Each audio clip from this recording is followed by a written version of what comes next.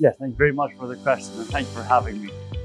So the reason why this is a landmark success is because it's the first time in the maritime industry where a shipping company and operator working with a technology company, and especially an AI technology company, was able jointly to prove tangible savings.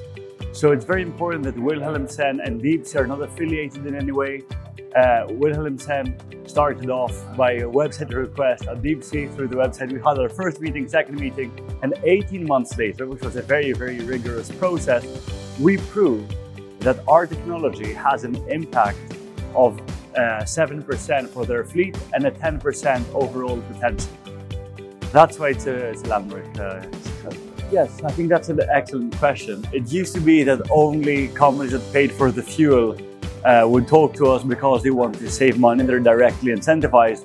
But now increasingly we see more and more companies wanting to reduce their carbon footprint and improve their CII, wanting to use our technology in order to improve their vessels by one vessel grade, from a C to a B or from a B to an A. That's an excellent question. So the first step is to have data from the vessels. So having any data collection system that collects data from the fuel flow meter and the egg that's on board the vessel. And then the added step is where we come in, where we can utilize the data, harness its value, and use that data to better optimize the voyages of the vessel to achieve maximum efficiency.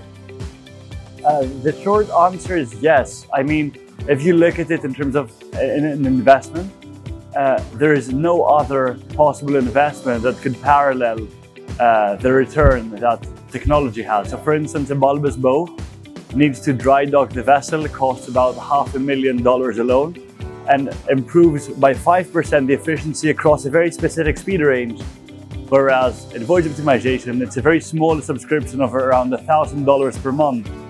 And that means that you can have a 10% overall efficiency throughout all speeds and all voyages in a repeatable format without even needing to dry dock the vessel or spend any money up front. So to me, that's actually the definition of a silver bullet. So I think it's a very, very well attended event.